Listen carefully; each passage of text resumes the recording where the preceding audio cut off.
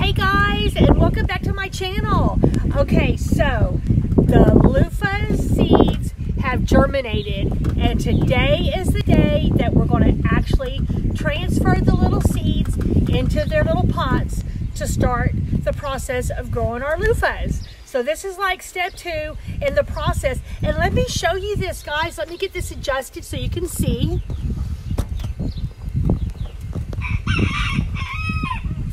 Okay, so here we are, and here's some that I had bought offline, and these guys are beyond ready to go inside their little cups. So here we go. I've already got their little containers ready to go, and I'm going to go ahead and put 2 seeds inside each one of the little trays, and these guys are beyond ready. Look, that's pretty soon. That's going to be a little luffa. Isn't that amazing? Okay, so here we go.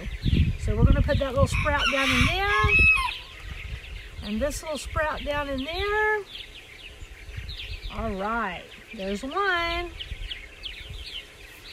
And we'll just keep on going.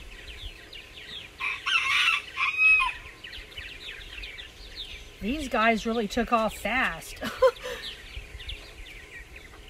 I'm so excited. I love doing the luffas.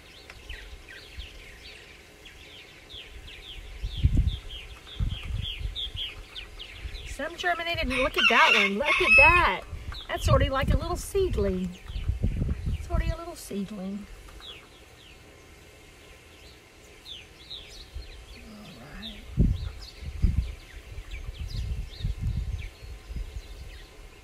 And each one of these little trays, golly, those are really big. Each one of these little trays, one's going to be from each place I got them from. So we'll be able to keep track of which luffa does the best. So it's going to be exciting. Wow.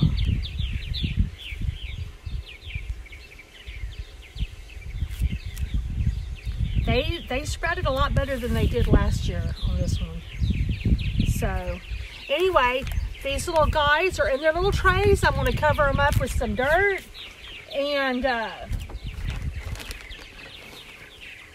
it won't take long, and these little guys will be beyond out of there. They're already sprouting up.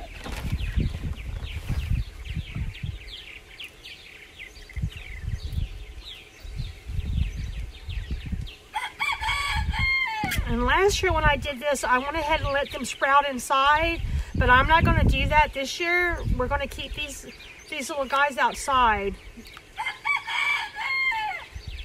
so they can climatize to the area. So anyway, those are planted. Here you go, Trace. Those are planted and ready for the next peel. So anyway, guys, I'm going to keep on planting these little suckers and get them all in their little containers. These will be from the ones that I got at the local store here in my hometown. And these will be from some that I germinated from my own personal collection from last year's plant. So anyway, you guys stay tuned, and I'll bring you guys back on the luffa journey when these little things begin to have a little plant going on. So anyway, thank you for watching the luffa journey part 2, and please like, please subscribe, and please share. Thank you so much, and I'll talk to you guys later. Bye-bye.